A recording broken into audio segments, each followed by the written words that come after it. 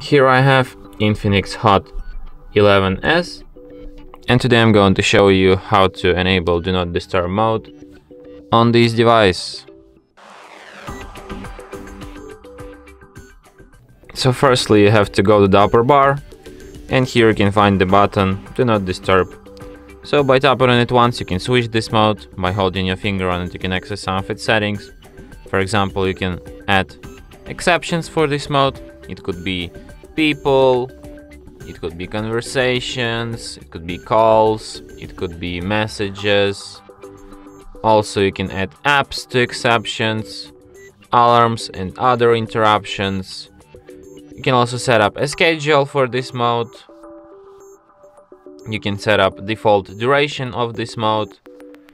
You can hide notifications, like you can only disable sound from notifications, but also you can disable sound and visual from notifications. And yeah, that's basically all the settings for this mode. And that's it. Thanks for watching. If you find this tutorial useful, don't forget to hit that like button and subscribe to our channel.